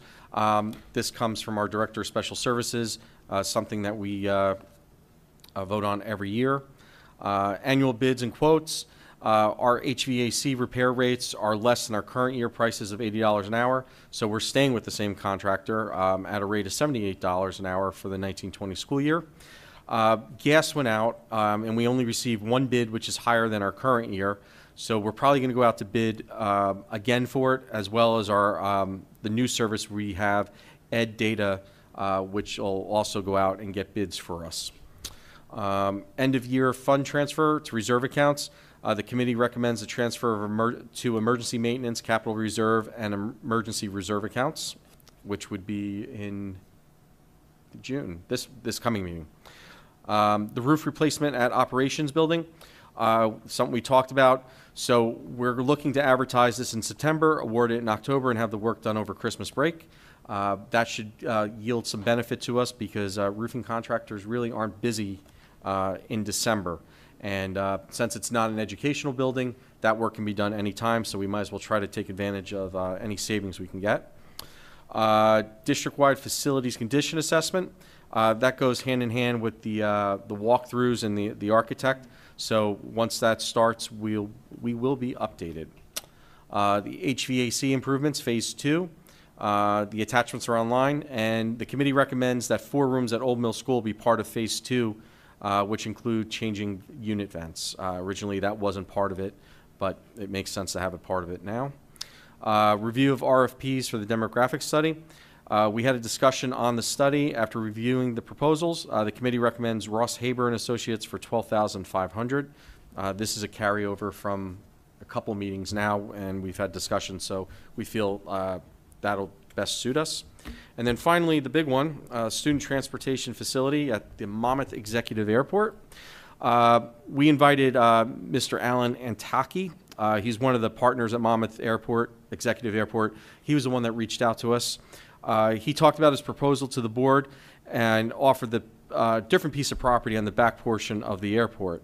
Mr. Smythe and Superintendent Dyer, they were actually going to go out the following day to visit the property, do a little field trip. We informed him at the meeting that the district was looking for a 10-year commitment. Up front, if we went with that piece of land, it would probably only be about 5 years. So basically, we'd spend a lot of money to move in, and then we'd be looking to go someplace else right away, which wouldn't make sense for us. We're trying to solve a long-term problem. The most important thing is this is all contingent on the township giving approval for this back portion of the airport for there to be car storage. He was very clear about that. We understood it. The following day, we had a liaison meeting with the township, and we were very clear about that in order for us to get bus parking, he needs to get the parking on the back side of the airport. It's also worth noting that this portion of the airport, you can't see it from the street. It doesn't affect any residential housing. It doesn't affect any commercial operations. On this street already, you have big trucks going down it, so buses will not hurt the area by any stretch of the imagination, and it would be in wall, which would be something that we've said from day one that we would continue to try to investigate. And even though with the Howell proposal, we didn't stop looking. So hopefully, we're waiting to hear back from the township on this, and hopefully we'll be able to move forward with it and do a feasibility study, which would be the next step in the process. But we're not going to run out and do a feasibility study until we get confirmation from the township that they're at least open to the proposal or willing to to do it. So at next week's meeting, we have votes on item number 7, 9, 10, 11, 12, 13, 14, 17, and 18. And that was my report for the month. Any questions? I'm going to ask Mr. Smythe just to follow up on that last item regarding the airport and Mr. Antaki. Yeah, I had a conversation with Mr. Antaki today. He's still working on his proposal to submit to the municipality, so that has not been submitted. He indicated that he would copy me on the correspondence he provides, and once I receive it, I'll provide it to the Board of Education in the packet on Friday. Yeah. We did our part, and we certainly, be clear, we certainly expressed it to Committeeman Farrell was there and Business Administrator Bertrand, and we told them that in order for us to be able to move forward, the town has to work with them and provide, let them park cars there, and at least from our standpoint, it makes sense because it's land that's not being used, and it certainly can help the district and everybody. So hopefully it moves forward and we solve, finally put a problem that's been lurking to bed permanently. Just to clarify, we're not currently waiting on the township to get back to us for anything because they haven't been presented yet. No, right. So once they're presented and we get an answer, then we can move forward with anything we need to do. Yes. Are there any other questions from Mr. Adonisio with regards to the F&F minutes? I just have one comment. So I'm glad that there's a discussion about using the Old Mill School playground because for many, many events, for many, many years, people park on the bridge and they don't realize that it's not legal to park on the bridge. So I remember at the craft fair, we'd have the police come and I'd have to make announcements, anybody parked on the bridge, or they get ticketed or towed. So, that'll help solve that problem. It will. I mean, I actually drove by there today when I was working, and I mean, there's always cars parked out in the street, and we don't. And the idea is not to take away the playground. We want to keep the playground, but for these events at night, when you have such a large influx of people, to have additional parking. So we think that'll benefit us in the long run. And I might add that Mrs. Dyer, it may be a good idea to encourage the administration at Old Mill School to somehow inform the parents that they're not supposed to park on the bridge to save them any hassle in the future. Thank you, Mrs. Zawodniak. Any other comments on the F&F minutes? Last but not least, Mr. Sanfilippo, PR. Good evening. Public Relations Committee met on June 5th from 5:15 to 5:50. In attendance were Superintendent Cheryl Dyer, myself, Mr. Adonisio, Mr. Wondrak, and pinch hitting was Robin Zawodniak. Okay, so we spoke about a couple different things in terms of ways that we can improve community relations. We spoke about the possibility of allowing the Facebook page to be shared, not necessarily commented, but shared. One of the things, if you're not familiar with Facebook, is that basically what you're looking at is sort of what you get news about, right? So it's, I don't know whether it's cookies or whatever it is, but if you are looking at a certain page, you will be prompted with updates from that page. So what sharing would allow the district to do is to then share that out, and then multiple people who are looking at the district's page could then be shared out to other people, and it sort of gives us a better availability to, I guess, disseminate all of the great things that are happening at the school district. So that was one thing that we talked about. We also talked about putting out a list for recent, for schools where our seniors are going to in the fall, and also for the services. So there was, obviously we had tonight service inductees and people who came in, and we appreciate all their work. So we were thinking about maybe putting a newspaper article out, just a list, not anything specific to any students or anything like that individually, but just sort of a composite of all of the different school districts, or all the different schools that our graduates are going off to. We also spoke a little bit about the spring newsletter and also other opportunities that arise within the district in order for us to, to recognize achievements of students, to recognize achievements of teachers and staff that we have in the district. So we always have a list of all of the different students of the month in the high school and things like that. So we were thinking maybe we could have something for the intermediate school and then also, the elementary schools as well. Get some of the sort of younger blood out to some of the meetings and have photo opportunities and all sorts of different things that is what public relations are all about. So that is for that one, and then also planning for the fall public forum. So one of the things that we talked about, we don't have any dates obviously yet. It's going to be in the fall at some point in time, but we wanted to welcome input from the community members, from parents, from staff, and anyone else that would like to contribute towards this. So this is basically calling out to folks, towards a forum, to give us ideas and brainstorming on discussion topics, goals, etc. And I would also put a little nice kind of like magical wand touch on that for it to be, positive goals, things like that. So, and that's it. Submitted by myself. Oh, was there one other thing?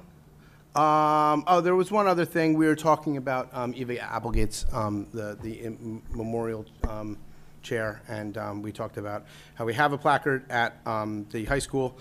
There was a placard here in the intermediate school, but as you can see, the chairs are fabric, so we want to put it on the back, and I believe it's the first one right there. Aha. Yeah. So I guess we were going to try to take some measurements and something like that and to have it there because that would be really nice.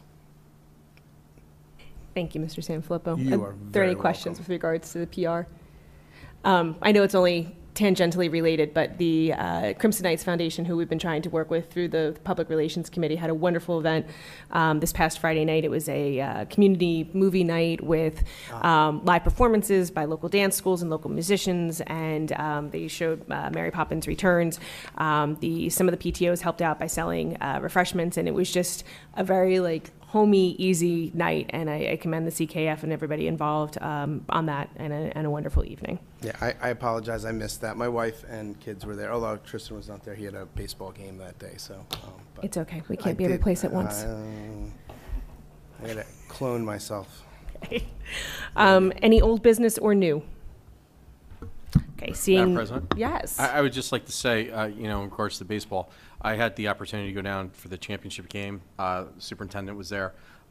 So we had a nice little showing. There was a nice showing of Wall people, and they truly played like a championship team. I mean, it was a great game, and it was it was just great to be there and witness that. I mean, and I've had the opportunity to go to several championship games, and I mean, the athletic ability of some of these students is just incredible. So just wanted to put that out there.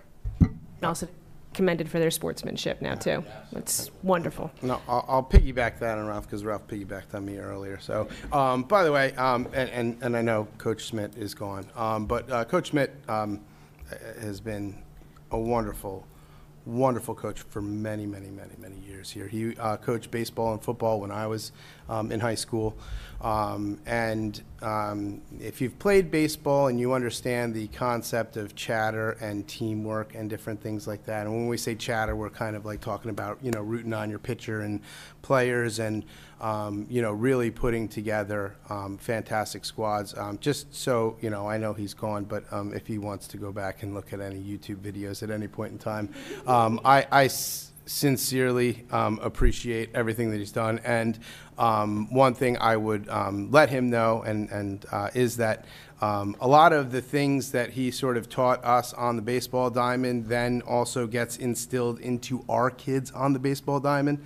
I know Mike's around, the North Wall baseball fields, and we sort of echo a lot of,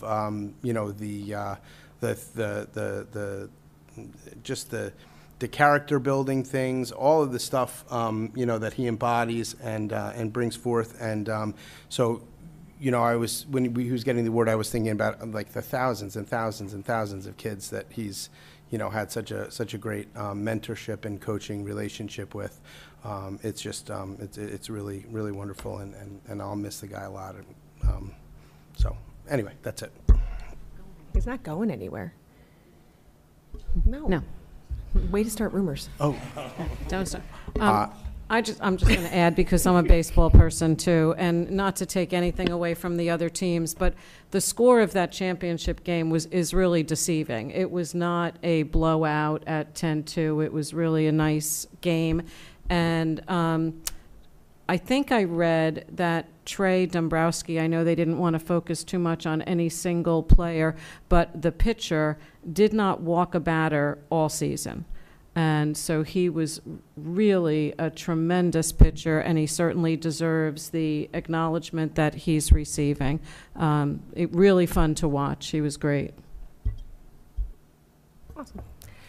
Okay. Mr. Wonjak. Take the opportunity to acknowledge the bus drivers and as another level of security for the students in this township. And if those weren't stories about people who care and know what's going on and know all the kids on the team and get them to where they got to go, you just can't put a price on that. Thank you. Mrs. Wadniak. Being that I'm not the biggest generalized sports fan, although I do appreciate it, and I do go to a lot of different games. I just wanted to also highlight some of the many events that were around May and June. A lot of which I attended from poetry and essay contest winning presentations of the Wall Township Environmental Advisory Committee. Thank you. I knew I was going to get that one wrong. Between that, the pre-engineering academy graduation, we had an all-wall string concert, the business and finance academy graduation, senior awards banquet, choir concerts and band concerts, and the NNDCC change of command cabaret night. Thank you again for allowing me to go to that. Concert at Old Mill School, which had a visit from Dr. Repollet. Is that how you pronounce his name? At West Belmar. Oh, I'm sorry. Yes, No, it was at West Belmar. The Renaissance Luncheon at the high school, and the probably cherry on top was the primary school graduation, and that was just adorable, and the children accomplished so much. I recognize the graduates from last year, and you can just see the maturity. There's so many wonderful things going on. And another shout out to Dr. Gleason. The leaps and bounds on attention to curriculum over the past several years is just amazing and exciting to hear. So thank you. I'm sorry. I was going to wait for superintendent updates next week to mention Dr. Repollet, but the Commissioner of Education did visit one of our schools this past week. He came to West Belmar School, spent quite a bit of time meeting with the third grade students and hearing about what they learned this year, and then also attended the concert. So that was very nice. We were happy to welcome him to the district. Are we good to go? We're good. Okay. So at this time, we will open the floor for public comment on any item on which you would like to speak pursuant to policy 0167.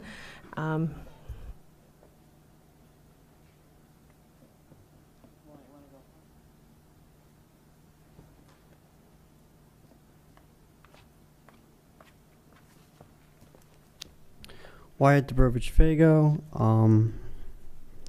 I don't know if anyone got my emails about an OPA request that I put in. I believe it was 7 days ago, 7 business days. Did you guys receive it? I believe I emailed it to everyone on the board and to Mr. Smythe and to Mrs. Conley. I just want to know if you guys received it. Yes, it was received. Okay. Is there any time frame of when I will be getting back those documents? I thought I would be hearing back a response within 7 days. Mr. Dubrovich Fago, this is public comment, so if you have anything else to talk about, do that. And if there's questions that Mr. Smythe or anybody else can return to, we'll do that when you're finished. So, okay. Yeah. Thank you. Yeah, and then, I mean, I just saw this today about the OPA request with how the strain that it's putting on staff and everything, and I just have to say that if things weren't going the way they were, things wouldn't have to be OPA'd. I think that's fairly obvious. People weren't doing things that weren't right, things wouldn't have to be OPA'd. And to be having to pay for them when they're deemed to be large requests, is there going to be like a specific type of amount or something? Like, is there going to be guidelines about that? Because I think that needs to be clearer than just what is deemed by an opinion. It needs to be, I think, written in stone of what will be done, and because I think we'll go into a gray area there in the future. So I would look into that. And as again, my question is I did ask for documents about 7 business days ago, and I'd like to know when I will be getting them back. And that's my question. I was going to email today, but I thought I would get an email back today with something from someone here. But again, would just like to know when I'm getting the documents so we can move forward. And I just want to move forward in this way. It could go in other ways, but we'll do it this way first.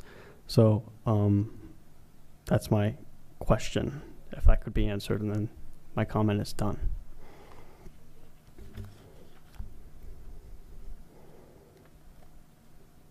Typically, I direct the people on the dais to answer when everybody's done so they can put all their answers together. Okay, I hope we'll get an answer on that, though.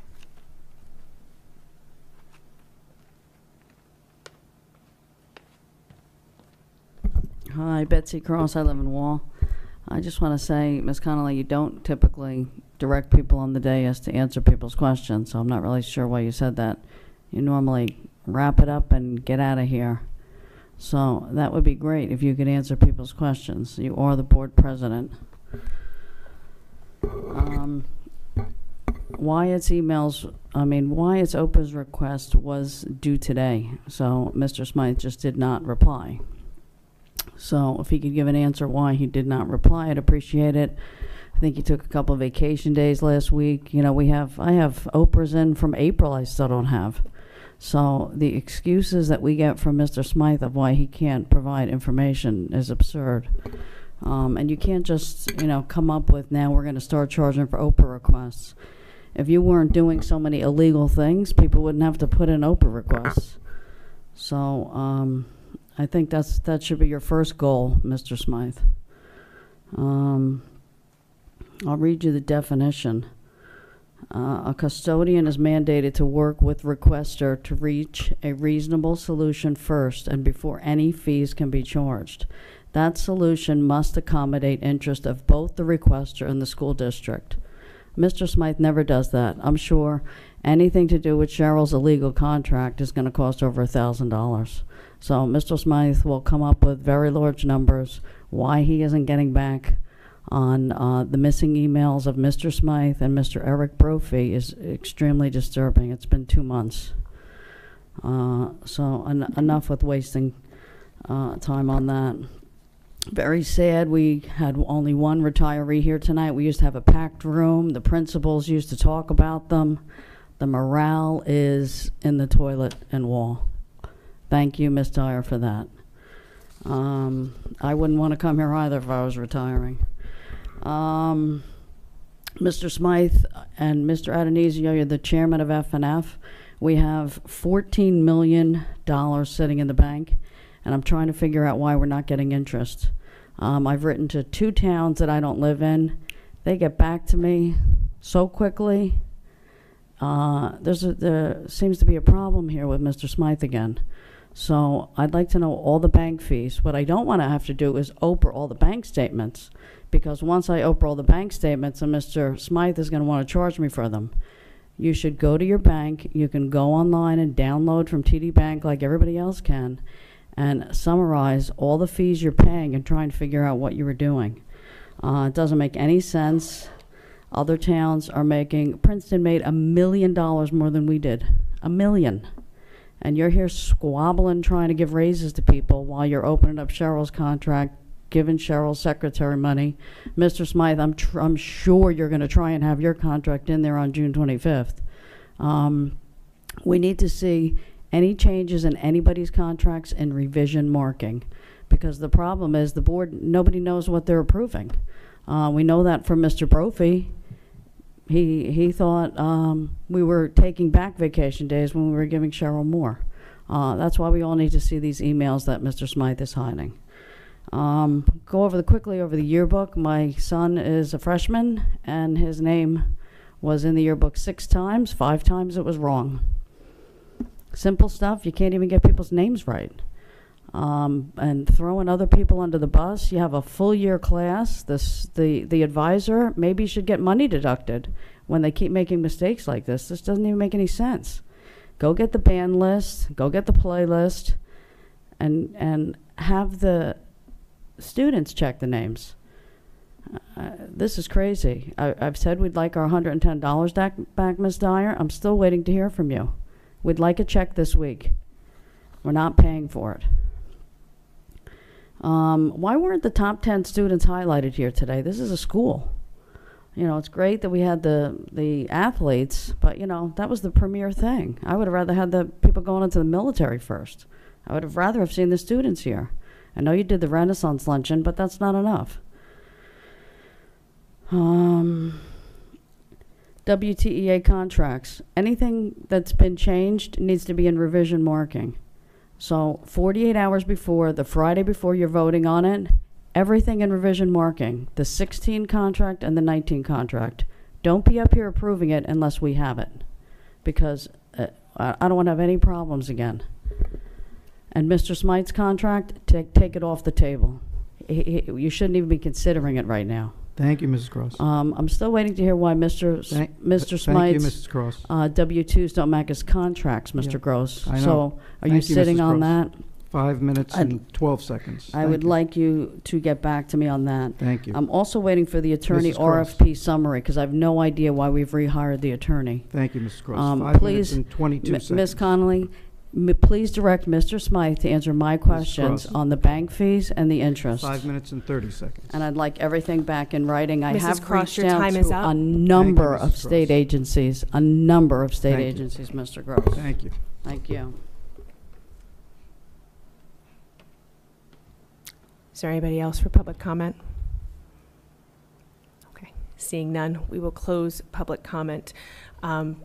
Mr. Smythe, would you like to respond to any of the questions with regards to Oprah?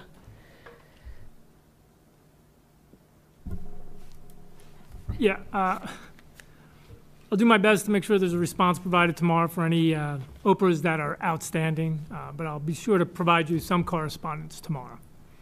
With regard to some of the other public comments, with regard to the concern for the district charging fees for requests that are considered excessive, you know, with some of the types of requests we're receiving, they're very generic in nature, 6-month time periods, emails between multiple individuals with common words like a date, a last name of an employee, or the word contract. We've had our technology department attempting to do searches that we could utilize to provide responsive records, but our searches, we have one search that turns up 16,000 pages. Mrs. Cross, please don't call out. Mrs. Cross, you're out of order. Please don't call out. Ridiculous response. He knows I With regard to a legal contract. Stop making excuses. okay, with regard to interest, Princeton does a great job. They don't pay any fees. It's the arrangement they have with their bank. We don't have that arrangement, but and we can't use Princeton's bank because the Bank of Princeton is located in Princeton. With regard to districts in Monmouth County, if you look at the interest earned by Wall Township over the past 5 years, out of the 53 districts that report interest in their audit, each year we rank 16 out of the 53 with regard to earned interest. If you look at 2018, which is the last audited year, the 2017-18 year, out of the 53 districts in Monmouth County, we ranked 9.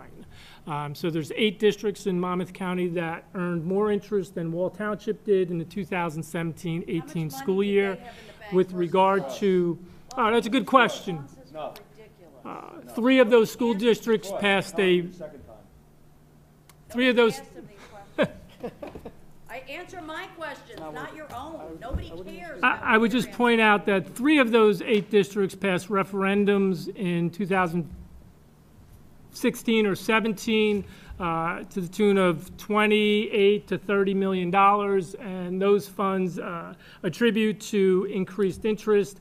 I don't know the specifics of the other banks, but it is something that we do. Mrs. Cross, please stop calling out. So, no one interrupted you when you spoke. Well, he's not answering my question. Well, that's for another.